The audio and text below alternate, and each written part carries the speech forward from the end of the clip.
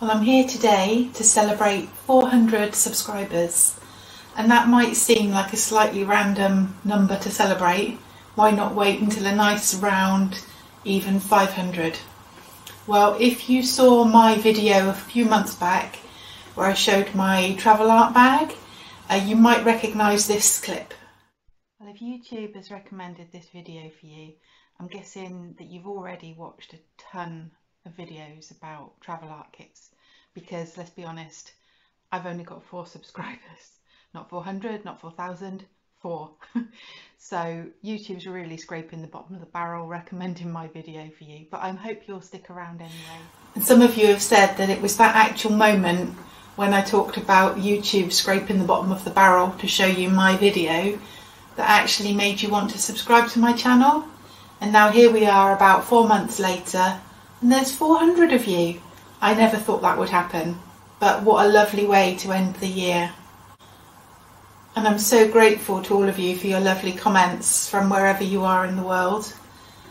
And I know obviously the internet and YouTube is a global thing, and so it shouldn't surprise me that some of you live a really long way from where I do, but strangely it did still surprise me, and I love it when you tell me where you're watching from. And so much so, in fact, that I've actually done a map, and I've coloured in, like for people who've told me either what country or what state they're watching from, I've coloured in. So if you've not told me where you are, then please comment below and just let me know so I can add you to my map. I'll put a screenshot of the map at the end of the video so you can have a better look to see if your area is already coloured in or not. But yeah, I'd love to add you to my map if you're not already on there.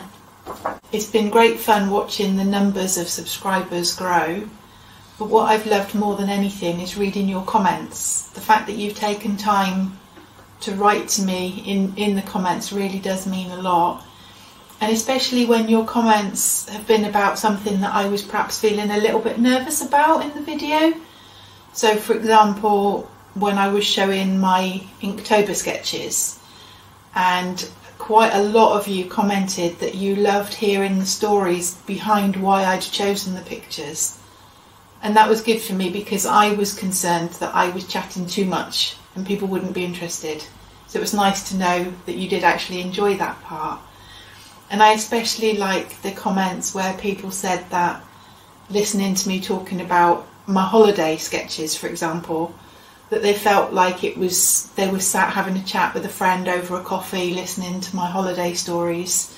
And again, you know, I thought I'm being too chatty. You know, people just want to see the sketches. They don't want to hear your life story, Laura.